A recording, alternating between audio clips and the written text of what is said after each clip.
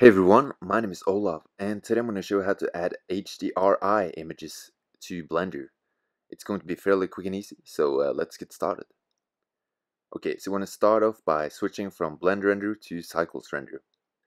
And then you want to go down to the browser. I'm going to use Google Chrome.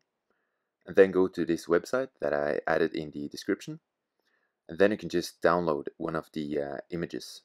So I'm going to download the city image. I'm just going to override it to the old file. And then open the zip file to unzip it like this, and then go down to Blender again.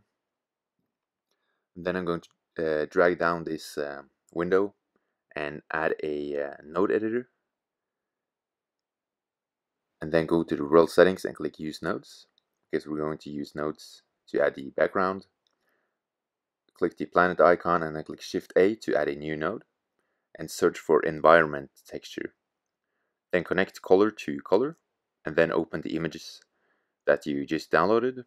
So I'm going to go to Documents and then select the folder and add the HDR file. Open image. And now if you click Shift Set to go into rendered mode, you will see the image added to the scene. And this is also what it looks like when it's rendered. So left click under the cube to add a 3D cursor, add a plane. Click S to scale it up. Then I'm going to select the cube, right click and then click X to delete. Then I'm going to add a monkey head. So just add a monkey, click G, then set to grab it on the Z axis. Then go to the modifiers, click add modifier and add a subdivision surface modifier. We're just going to smooth up the surface of the monkey head. And then click smooth shading as well. And then click numpad 7 to go to the camera. Select the camera and click Shift Set to go into the fly cam mode to move the camera around with W, A, S, and D. And I'm going to position the camera in front of the monkey head and try to get the background behind it. So something like this. Then when you have the position you want to have, you just left click to confirm. So, okay.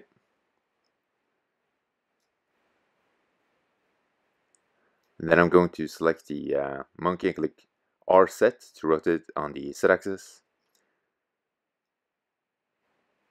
Okay, R then set. And something like this. Okay.